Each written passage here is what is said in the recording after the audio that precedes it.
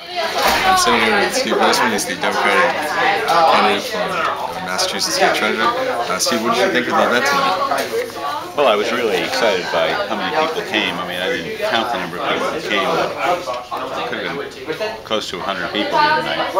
And that so many people coming to the first meeting of the Tufts Democrats this year, when classes have just started today, speaks to a real aspiration or yearning on the part of Tufts students to be involved in political action. It's a time of some crisis economically and politically in this country. A lot of things are uncertain in people's lives, yet I think the group of people that I spent the evening with here tonight understand that organizing and getting involved in political campaigns is a chance to make positive societal change through the candidates they support and the campaigns they get involved with. So I was pretty excited by how many people came tonight. In a race like the campaign for treasurer, what is the role of college students and young people in general in a campaign like this? Well, the role of any activist, and college students are no different than any other activist, is that even though we believe in using social media and high technology tools to organize, ultimately I'm always been a believer that high touch is better than high tech, and that if you're on the phones calling voters, if you're doing visibilities, if you're creating a presence for your campaign so people know what the treasurer does, who you are, what you stand for, and college students can be and can play a meaningful role in every one of those activities. So we've invited college students in from different parts of the state to be active in the campaign, to use their cell phones. In the old days, phone banks were only done in one place. You go for a phone bank and there'd be 15 phones and people would have to go to a place.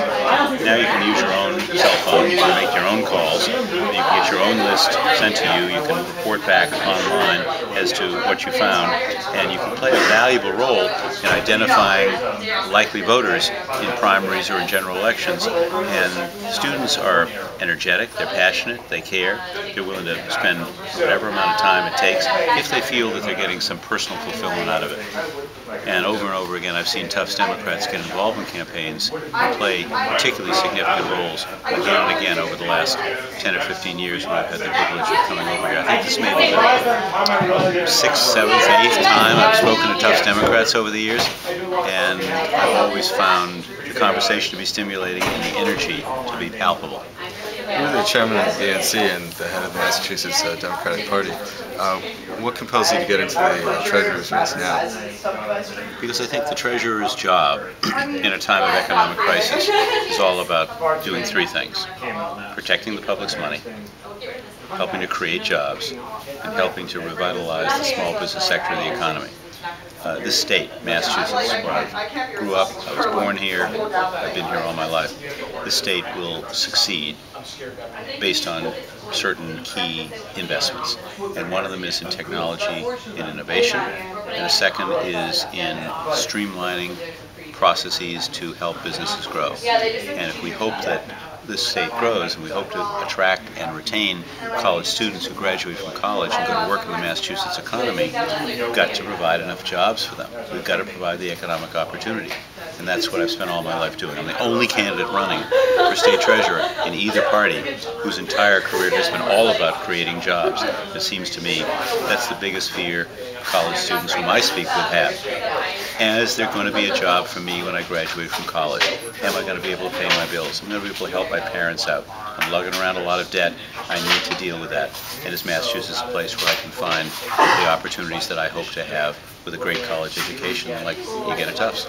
Would you say that job creation is your top priority as a state treasurer? I do. I think it's the top priority of anybody who serves in public life. If you want to be a governor, a constitutional officer, if you want to play a leadership role at the highest levels of state government or at the federal level, you've got to be thinking always about creating jobs and about providing people in Massachusetts the tools to compete and win, and making sure that small businesses get the capital from the banks they need to have the confidence to be able to grow. So it's all a process by which you use your skills, and I've spent 35 years of my life going to work every day, creating jobs, meeting payrolls, managing money, solving problems, dealing with crises. When Bill Clinton and I were talking one day, when I was chairman of the DNC, he said, "Steve, if you ever run for office, just remember, you're in the solutions business. Common sense, practical solutions that empower people, lift them up, and give them an opportunity to make tomorrow better than today. That's the job of an elected official," and I see it that way. With a week to go before the primary, what do you think is the most important thing that Massachusetts voters know about you? What they know about me, or what I want them to know about me? Either one. I think what they're learning about me very quickly over the past week, and will learn over the next week through our TV advertising, and also through the editorial endorsements that I've had from 11 newspapers, including the Boston Globe, the Boston Herald, Somerville Journal, and other papers in this area, is that I'm a small businessman who has the right values, who takes care of his colleagues, who provides them with high wages, good benefits, paid family leave, that I'll bring those kinds of values to the job, that I will help create jobs, that I will protect the public's money, and that I will do the job in a way that will help the state get back on its feet, and small businesses get back on their feet. That's what I hope they'll learn. I think some of them know it now, which is I think why the campaign has momentum. And evenings like this give me an opportunity to talk to students who in turn have other relationships, and there are just concentric circles that are created. You know that phenomenon of throwing a pebble in the water and you see those concentric circles ripple out. Anytime I speak to a group, whether it's a group of seniors, whether it's a group of iron workers, whether it's a group of students, it's an opportunity to build relationships, and ultimately that's what life is all about. That's what politics is all about. Building relationships with people who look at you and say, "I like him, I respect him, I trust him, I'm going to vote for him." That's really the progression. Sure. Do you know me? Do you like what you see? Do you trust that I'll do the right thing? And are you going to vote for me? And so that's what we're in this last 6 days, of trying to convince enough people to vote for us so that we win the primary and go on to the general election against our Republican opponent. All right, Steve, thanks so much for your time. Thank you. Primary day is September 14th.